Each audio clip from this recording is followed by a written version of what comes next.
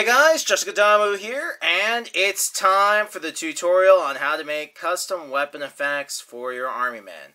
Also, please note that this tutorial is very useful for action figures as well. So you can apply it across the board for your models, for your army men, for your action figures, whatever, plastic things need cool translucent weapon effects. We're going to learn how to make those today. I am General Revel of the Earth Federation Forces, here to remind you to ask your parents for help before using a hot glue gun, as you might burn yourself or shoot your eye out, especially those of you who are older than 18. Before I go any further into my tutorial, I want to cover something that I figured out while filming. You don't need the detailed gun. In fact, my detailed gun ended up being high temp, and that worked not as well for me. So the simple, fatter end than the smaller end, low temp gun, that's what you want. Regardless of what I say further in the review, the low temp, fat nozzle gun is what you want. Okay, in order to make these effects, you're going to need a few things. First off, you're going to need whatever figures you want to put the effects on. Also, there's a way to make the effects removable. If you want your effects to be removable, which is kind of hard with the army men, just because of how small they are, but it is doable, you are going to need some aluminum foil. Aluminum foil goes over the piece so that you can put the plastic on the aluminum foil and then peel away the aluminum foil and have just your cool weapon effect. You're going to need a hot glue gun. And you don't need a high temp hot glue gun. Low temp will totally work. It's fine if it's a multi. So, yeah. Basically, you need the hot glue gun. You need whatever you're going to put them on. You need some tin foil if you want to be able to make the stuff removable. You're going to need hot glue. They make glow-in-the-dark hot glue, just for the record. Actually, I haven't really worked with this. I have it, but I haven't really used it. I'm just using standard hot glue stuff. I hear that the Walmart sticks are the best and the cheapest. So, great place to get stuff. For larger things, that shoot outwards, like this right here, you're going to need something to use as a base.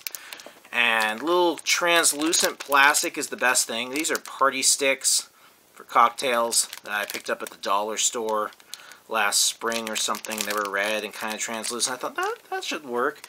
So you see these explodey bits sticking up out of this weapon effect that needs more paint. That's these broken up into pieces. Inside this huge laser shot is a clear stick that I got from when you buy your wife, girlfriend, or mother flowers at the flower shop. They always have these clear sticks that you stick the card on. That's one of those sticks. Those work the best for real. But I encourage you to get a couple when you buy flowers rather than just running up there and stealing them, because that's kind of not cool. Or at least ask for a few, this is one giant laser effect. It's meant for the big Zom up there, that big green monstrosity. The big round part is his laser cannon, so, laser cannon of death to kill mobile suits. So you can, it's quite limitless. And final thing you're going to need, paintbrush and some translucent paint. So, hot glue, paint, tiny hot glue gun, figures, aluminum foil, plastic base. Let's get started. It's important to have a surface that you can get hot glue on and get it back off, which usually comes off alright, but not always. So the first thing we're going to be doing is we're going to be making our gunfire guy that we see right here. Just because he's the simplest. So we're going to apply a little bit of hot glue.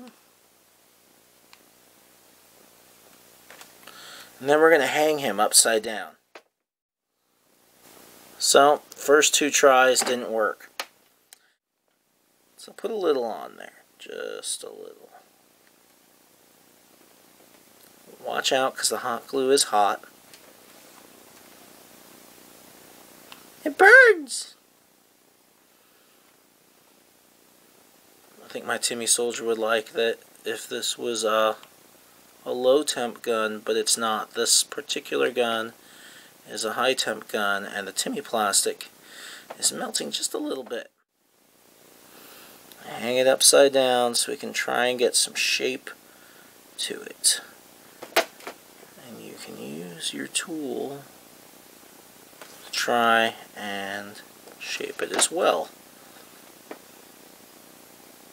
Use your fingers a little bit. This might look hard, but it's really not. Not doing anything hard. I'm applying hot glue and dangling it upside down.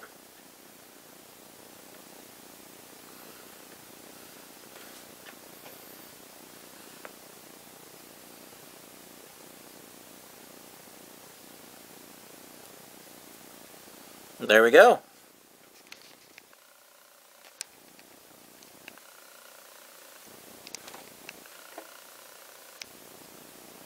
That's it. That's all there was to it. It's clear right now, but it'll look a lot better once we go over it with some paint. Okay, so with our first soldier done, which is really nice, I did melt the end of the gun just a smidge, but it's now encased in this hot glue rifle shot, so it doesn't really matter. So next we're going to do Bazooka Joe. We're going up in hardness, if you could call any of this really hard.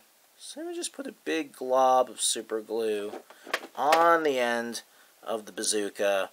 We want to kind of balance it so it stays there and cools a little bit, but doesn't run. We want that kind of bubble. And we're going to just wait for it to cool. Sometimes blowing on it can help. I can also shape it a little bit. Alright, once that translucency starts to go away a little bit, you know you're getting there. I want a little around the edges. That's why this tiny gun is good. You might be able to pull this off with the bigger, but it's going to be hard. Whoops. Well, we're alright.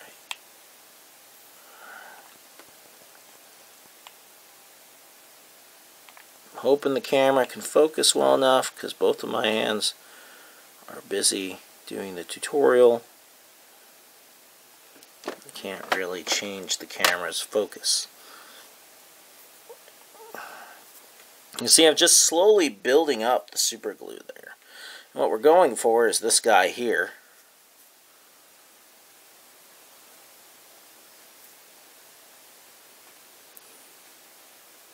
And, you know, it's going to want to go with the flow of gravity. That's your big, you know, if there's a challenge, there's flipping the soldier up and down, so that your hot glue isn't just sagging while it cools.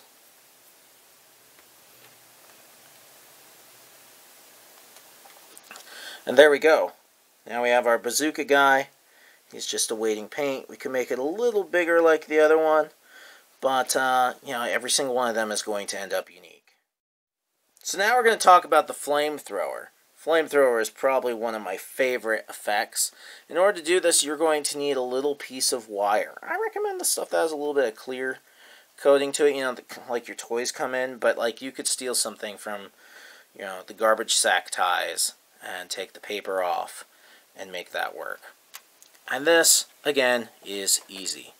So we're going to apply a little bit of hot glue here. And then, while flipping him upside down in order to keep it under control, we are just going to hold this piece of plastic right there. Now, the first time I did this, I had to do it twice, just for the record. Don't be surprised if you have to do it twice. While stabilizing against the ground, we are going to provide a bit more hot glue adhesive. Just hold it there this will be the base, what holds your wire in place. And so you're going to have to wait for that to dry. And that pretty much means holding it. Otherwise you end up hot gluing your figure to, your table surface or whatever as the glue runs. It's important not to nick your soldiers or toys with the hot glue gun's tip, as you will melt holes into them. And if you're hoping to battle scar, there's better tools for that, like a wood burner. So now we've cooled enough. I'm going to get the other side so it's even. Start getting the beginning tip. See, we've got this wad of glue down there. And it's alright. It's alright. So this is pretty firmly on now. Then you just start going over it in teeny tiny amounts. I don't know what to compare it to. Like you're pretending that you're putting on just a dab of paint. Your goal is to very thinly apply randomized fiery gluey texture to the wire, so that when it's painted, it will no longer look like a wire. And the paint does a lot, but the paint really brings out the details that the hot glue is able to give. And you can always sculpt with the end of the hot glue gun. So if you think something's just not rough enough, you can just nick your hot glue work with the edge of the hot glue gun. And I try and get every side of the wire, to not have any of it exposed. So you kind of do 4 sides of it, and then you just try and get what's left. And since our wire is small, this really isn't a hard thing to do.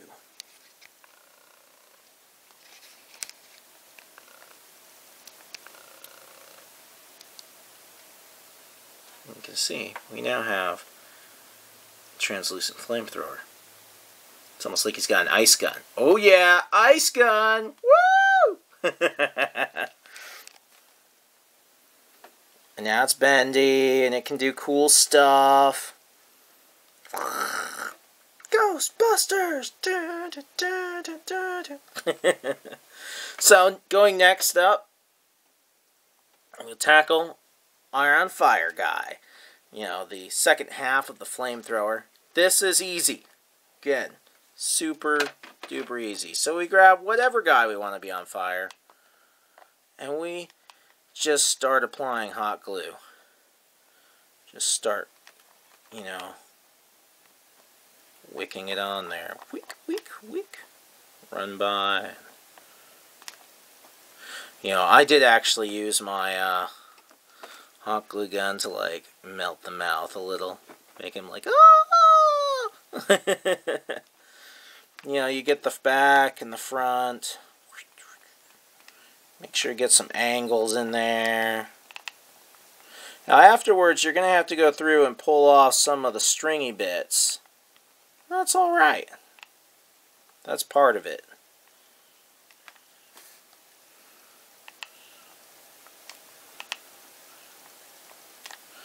And as you build up layers, watch out for the areas that don't have any, unless, you don't want that leg on fire. This builds up texture, This effect could be applied to different things.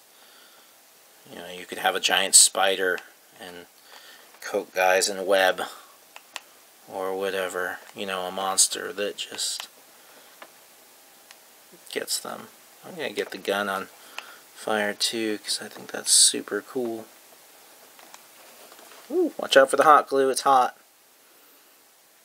At the moment, it's not much to look at, but once you apply the paint, then you start getting kind of the depths of the plastic start to appear better.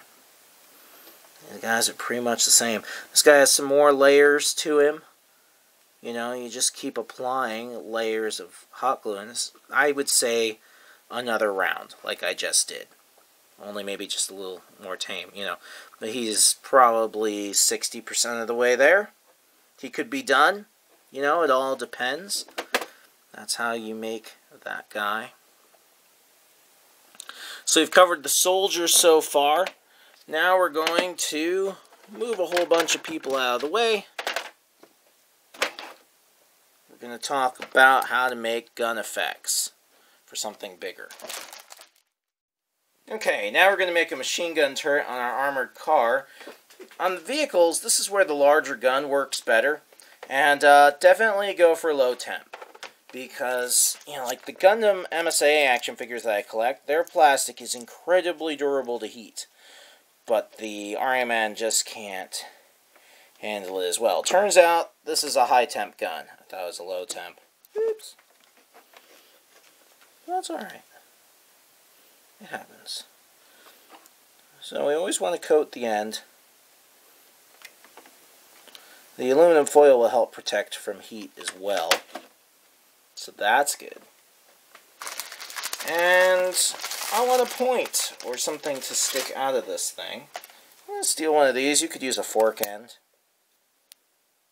You know, a clear plastic fork. And the low temp glue, you'll be able to actually touch that a lot sooner than the high temp glue.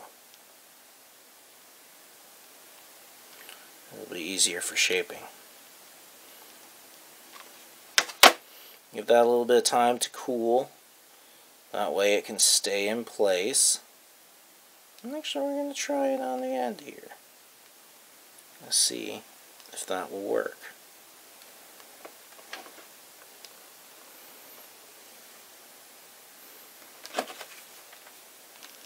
And we're going to strengthen that. It's all about building bridges. Building bridges from the beginning of our hot glue to the extension of our hot glue, which is this plastic piece. We're working on covering the whole thing, but we got to make sure this is stable enough that it can support it. Oh, this is so nice to use the low temp and not burning myself when I accidentally touch the glue or need to shape it.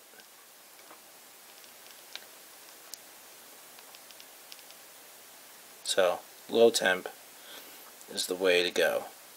I blunted the ends of probably every soldier I did by with my high temp gun.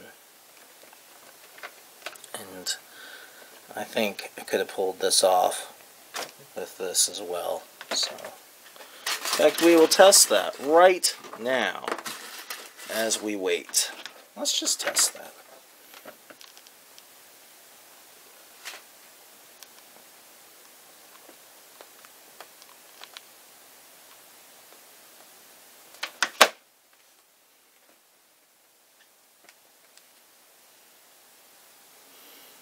Okay, you don't need the detailed gun. Memory failed me. We can use just the low temp gun like this. That'll work. Looks like our end didn't melt that time either. So that's good. Unfortunately my shot was just a loss. Sometimes it takes more than one try. It's pretty normal. You can just shape this as evenly or, you know, however you need it to go. So we're going to let that cool. For the tank, it's very similar. You can see the aluminum foil in here. And you just make a big glob.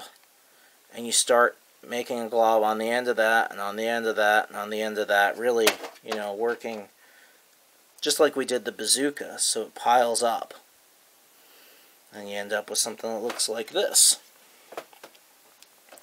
And as for big things like this, this takes time. I don't usually have anything in there.